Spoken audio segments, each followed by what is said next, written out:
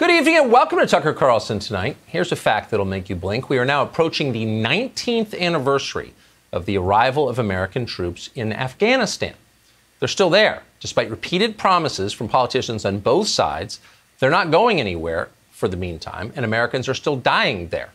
That's true in Iraq, too. We've had troops in Iraq for 17 years. Why are they there?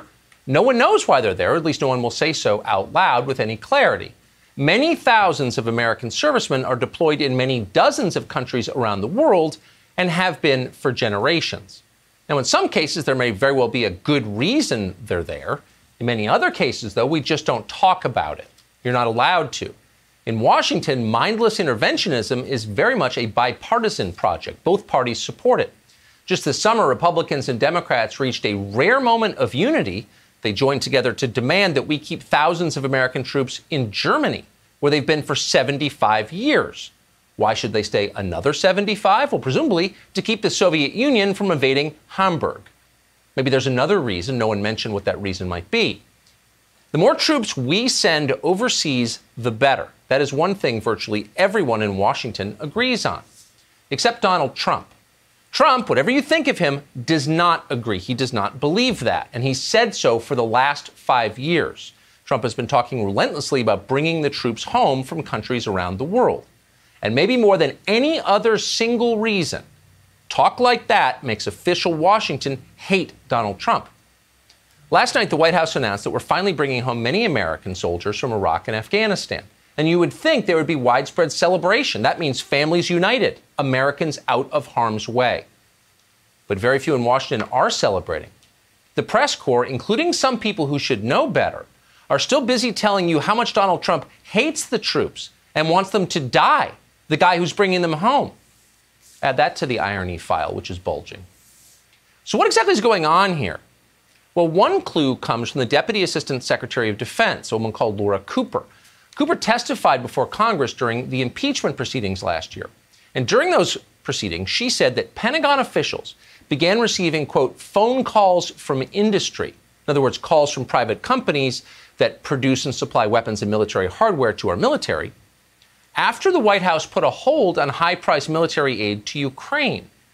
So weapons manufacturers wanted more weapons flowing into Ukraine because they wanted to make money from the sale of those weapons. It's not complicated. And they knew they could pressure the Pentagon to override a decision by the democratically elected president of the United States. That's what they did. This happens a lot, and everyone in Washington knows it. On Labor Day, the president finally said this out loud. He called out the defense industry for the first time in decades. Watch this. Biden shipped away our jobs, threw open our borders, and sent our youth to fight in these crazy, endless wars. And it's one of the reasons the military, I'm not saying the military is in love with me, the soldiers are. The top people in the Pentagon probably aren't, because they want to do nothing but fight wars so that all of those wonderful companies that make the bombs and make the planes and make everything else stay happy. So there's a lot of truth in that. And the president of the United States would know. And precisely because a lot of what Trump said is true, Donald Trump was not allowed to say it out loud. Democrats and the media were enraged that he said that. Nearly half of senior Defense Department officials are linked with military contractors. No one ever says that out loud. And if you do, what do you hate the troops? What is going on here? You might think it's purely partisan, that this dishonesty is a way to get rid of Trump and install Joe Biden and his handlers. And there's no doubt that that's part of what's going on. But there's something bigger. Democrats, and some Republicans, by the way, are priming the public for a revival of interventionism if Joe Biden and Kamala Harris are elected. If they make it to the White House, Biden and Harris are planning a new war, this one in the faraway and strategically irrelevant nation of Syria. They're not even trying to hide that. And they haven't been for a long time. Back in 2018, we were told we need to intervene in Syria immediately because Bashar al-Assad, the leader of that country, had used chemical weapons against his own people. Every channel told you that. This show noted correctly that there wasn't actually any evidence that had happened. Despite what they were telling you, there was a lot of lying going on. And that's never been proven, by the way, despite what they say. But the left didn't even ask questions. They swallowed the whole thing whole the first day. Watch the hysterics about it on MSNBC. If Vladimir Putin, if If Vladimir Putin masterminded the last week in Syria, he has gotten everything he could have asked for. Do a small chemical attack, nothing like the big ones you've done in the past, and then Donald Trump can fire some missiles at Syria that'll do no real damage, and then the American news media will change the subject from Russian influence in the Trump campaign and the Trump transition and the Trump White House. It's perfect. Oh, it's perfect. This is lunacy. Who cares how much of Syria Vladimir Putin controls? Good luck with it. Rational people who cared about the United States realized that Syria was a classic quagmire, and there was no obvious advantage for us, the U.S., in committing large numbers of troops there. We argued at the time that a foreign war staged on behalf of the so-called Syrian rebels, many of them, in fact, Islamic extremists who hate our country, was unwise. It was obviously unwise. In the end, the president settled on firing some rockets into Syria. It was a very short story. But this enraged official Washington. Bureaucratic tapeworms like John Bolton were furious. Bolton declared that the absence of a total all-out war with massive American troop commitment was a, quote, personal crisis. Later, the president said we were pulling entirely out of Syria. He memorably called Syria a land of sand and death. The Syrian civil war is still ongoing, by the way, and for war-porn purveyors like John Bolton and other liberals, it's still an opportunity. At a fundraiser this summer, Joe Biden declared that the president's approach to Syria is not enough. Crippling, unprecedented sanctions are not enough, Biden said. We need to escalate in Syria. Now, you've seen this logic before. We saw it in Iraq. That was bipartisan. Joe Biden supported the Iraq war. He doesn't want to talk about it now.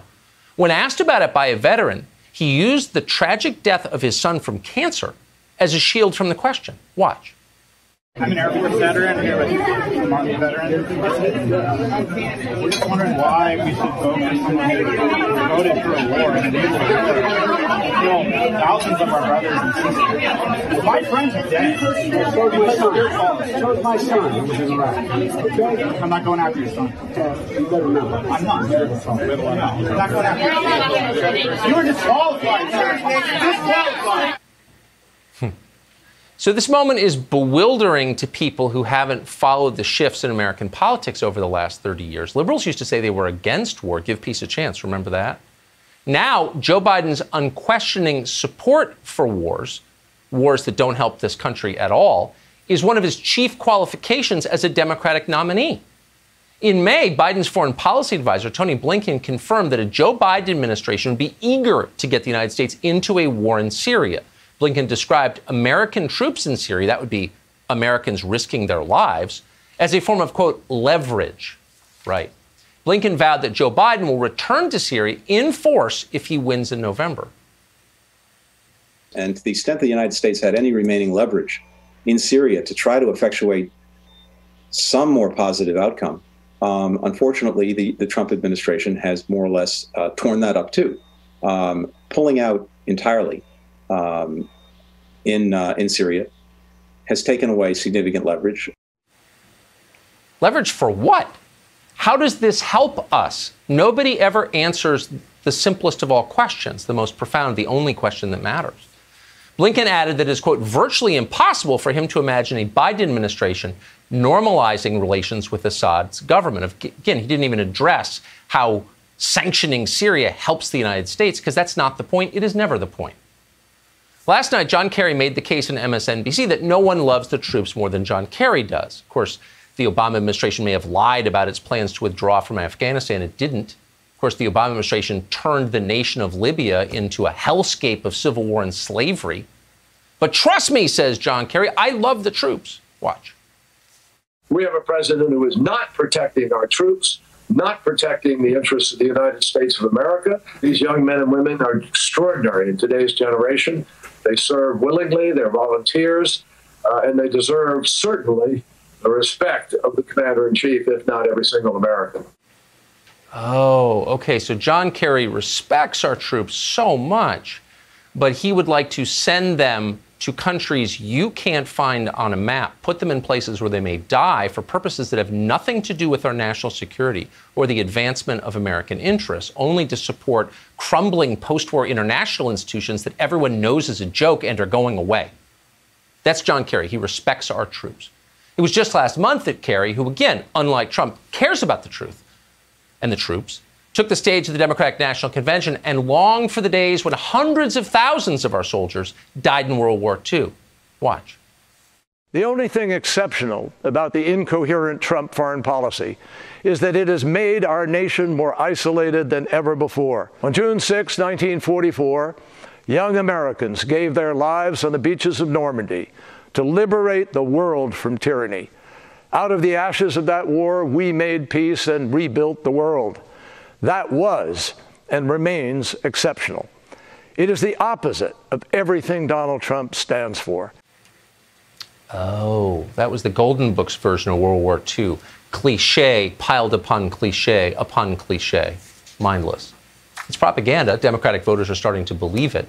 One poll shows that among people who voted for Hillary Clinton in 2016, just 26% now support withdrawing troops from Syria. Pollsters didn't ask why they should stay, but almost no Democrats are for pulling them out. By contrast, nearly 60% oppose pulling out. Trump voters overwhelmingly support withdrawing from Syria. They must hate the troops, wanting them home instead of suffering for years in some remote country that has no connection to the United States. What is going on here exactly?